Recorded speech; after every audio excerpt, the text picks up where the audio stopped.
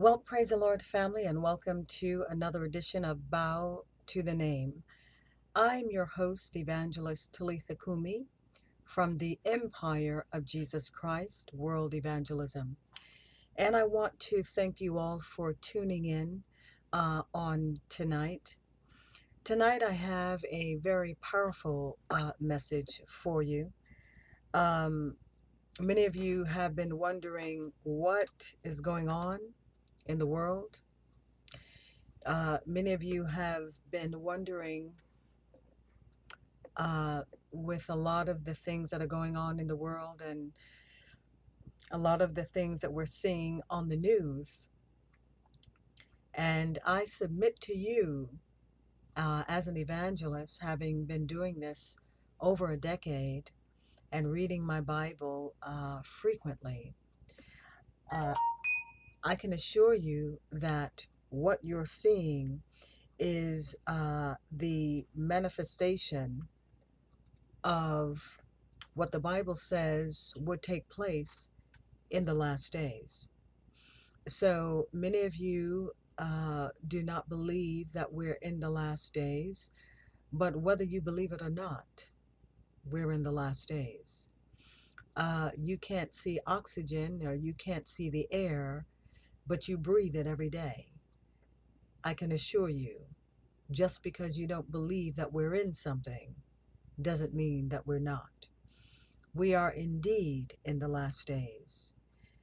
And I'd like to take an opportunity to express my condolences to all of those families and that were killed in Florida. Um, but I can assure you that when God says something is going to take place, that you can bank on it. Amen. Now, God obviously was not at the root of what happened. See, many individuals need to stop trying to blame God for things that the devil is absolutely responsible for. Amen? See, if you ever take the time to read the Bible, you will find that God is a good God. But because many individuals refuse to believe that there is a devil loose, then you actually convince yourself that God is responsible for a lot of things that the devil actually had his hand completely in. And I can assure you that what happened in Florida was a direct, help me, Holy Spirit, was a direct, um, was directly from Satan himself. My topic tonight is, what biblical time is it? What biblical time is it? One thing about God, as I've learned through the years, God's love for us is so powerful. His love for us is indescribable. So much so that I can't even, with my finite mind and all the education that I have, I cannot even interpret, or I cannot even in totality explain to you or describe to you the magnitude of his love for this world. I cannot even interpret it in words because it's too awesome for me to do that.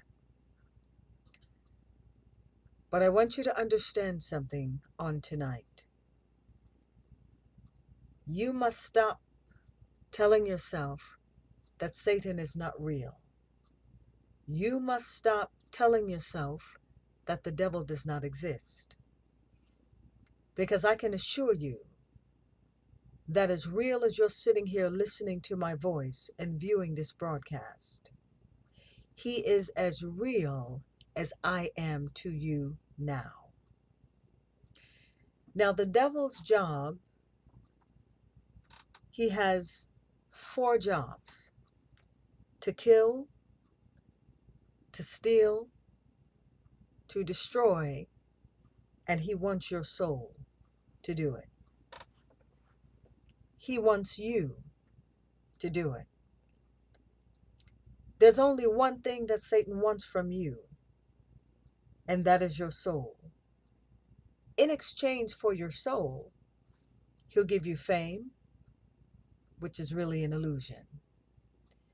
He'll give you tons of money, which is really an illusion.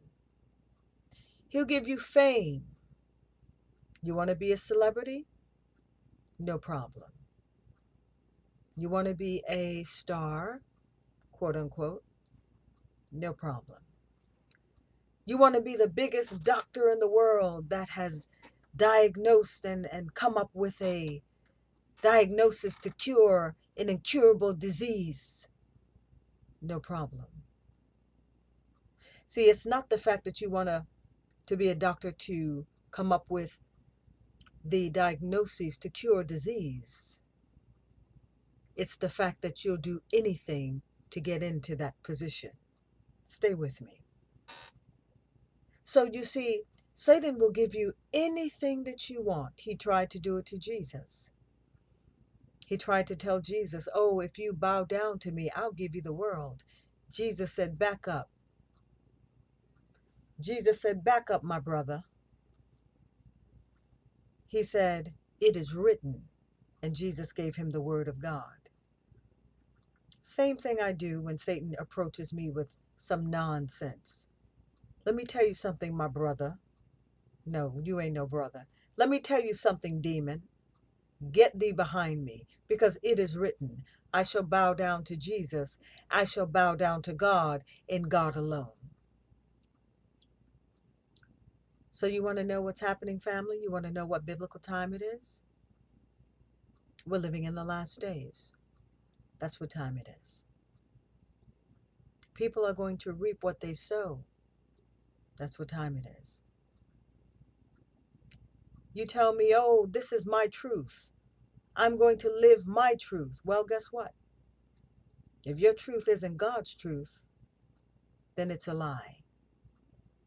If your truth isn't in this word of God right here, if your truth doesn't line up with God's truth, then it ain't truth. Amen? Let me tell you something. Never mind what the Supreme Court says. My question is, what did the Supreme God say about it? Amen? See, God loves everyone. It's not his will that any of us would perish. Not one. Not one. But when you reject the only person that can help you really live the truth, not your truth, but the truth. When you reject the only one that can help you live the truth from the Word of God, he gives us the Holy Spirit. Jesus Christ comes and lives inside of us. We even have angels that protect us. You've never seen a real angel. Don't get it twisted. Don't let these little TV shows that show you these little white little baby angels with the wings, and they fly around. Don't get it twisted. You haven't seen a real angel. Have you seen the Empire State Building lately? Try that size. Try that size. Full-blown power. You haven't seen a real angel, sweetie. So understand something. God is a gracious God. He allows us to mess up. toil through the years, even protects us. But understand something. You have a devil loose. What biblical time is it? I'm going to tell you what time is it. What time it is. You have a devil loose. And because he knows that Jesus Christ is soon to come, the sooner or the closer it is for Jesus Christ to come, Satan is going to go off. Does Satan want your money? No. Does Satan want your house? No. Does Satan want your cars, your jewelry? No. Does Satan want your fame? You're a celebrity all over the world? No. Does Satan want your fame? You're a doctor. You're the biggest lawyer in the world. And you got there by deception and evil and doing things that you know you shouldn't have been doing. Did somebody say Madoff? Did somebody say Madoff? No. Satan wants your soul. That's his big payoff. He wants your soul. So let me tell you something. If you insist on being in clubs and with the drinking and the drugging, if that's your choice, Satan can come right in there and take souls. If you insist on being a drunk driver, you've been caught several times, you're still driving drunk, Satan can come in and take your soul and others with you. Do you insist on smoking cigarettes and you know the consequences of cancer? Satan can come in immediately with cancers and other diseases and take your soul. See, that's what he wants. And this last hour, he wants your soul. Now, let me take a moment to tell you about the grace of God. See, God loves you so much. He doesn't care who you are. God doesn't care who you are. God doesn't care what you've done. When you give your life back to God through Jesus Christ, sincerely, key word, family, that's the key word, sincerely, he will forgive you. Evangelist, you mean if I murdered someone, God will forgive me? Yes, he will. If you give your life back to God sincerely. Evangelist, you mean if I am shacked up with several women, I got one over in the east side, west side, south side, north side. You mean he'll forgive me? If you're sincere, yes, he will. You mean if I had AIDS and I was spreading AIDS all over because somebody gave it to me and I got angry and I said, I'm going to give it to anybody else? Yes, he'll forgive you. God will forgive you if you give your life to Jesus Christ sincerely. You mean if I became a lesbian or if I became gay because somebody raped me when I was a child? And through the years, I didn't want to be like this, but I became like this. And I became promiscuous. Yes, God will forgive you if you give your life back to God through Jesus Christ sincerely. And he'll give you the Holy Spirit to help you, to be who he created you to be. God doesn't make any mistakes.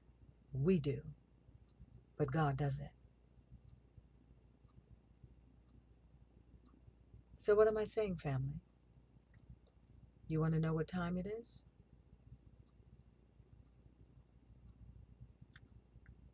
You want to know what biblical time it is? It's God's time. It's God's time now. Those of you that desire to be saved from what's upon this earth now, and some of these things that you're going to see is going to blow your mind. When they took prayer out of school, you know what they did? They said, Satan, we welcome you in, because that's what they did. Anytime you reject God and his son, Jesus Christ, you welcome Satan into your situation, full blown. Amen? So what biblical time is it, family? It's time for all of us, for you, to give your life back to God through Jesus Christ. And he loves you so much that grace says he'll forgive you of anything you have done. And I mean anything. Anything. Because the blood of Jesus Christ on that cross washed us of all of our sins, past, present, future. All of our sins are washed. Do you know your sins have already been washed and dealt with? Even your sins have already been dealt with. Now, whether you receive this gift or not is up to you. But even the gift has been given to you. And you only need now to receive it by giving your life back to God through Jesus Christ. Let me share with you the 7 dispensations before I leave, so that you know exactly what time it is in the earth. First dispensation is the dispensation of innocence. That was before Adam and Eve fell from the grace of God. They fell into sin. The second dispensation is conscience. That's after Adam and Eve fell into sin. They were conscious that they were naked, and they were conscious of their sin. And of course, the world became conscious of sin thereafter. The third dispensation is human government. That's when Israel was saying, we want a king, we want a king. And so the prophet appointed Saul to be their king. And the fourth dispensation is promise. That's when the prophets began to tell the world about the Messiah to come. And the prophet Isaiah said his name shall be called. His name shall be called Emmanuel, God with us. And the fifth dispensation is the dispensation of the law. That's when Moses, on Mount Sinai, gave the children of Israel the law, the Pentateuch, on Mount Sinai. The sixth dispensation is grace. That's where we are right now. That's where the world is right now. God is saying to the world, come to me through my Son, Jesus Christ, and I will in no wise cast you out. I will receive you, and I will forgive you. That's where we are right now. But the last dispensation is the millennial reign of Christ Jesus. And that is when Jesus Christ is going to return for his bride, the church, for his children. Those of us who Not that we never sinned, not those of us who never sinned, because all of us have sinned and come short of the glory of God. But Jesus is coming back for those of us who have given our life back to God through Him and have been washed in His blood. So He's coming back for those of us who have given our life back to God through Jesus Christ.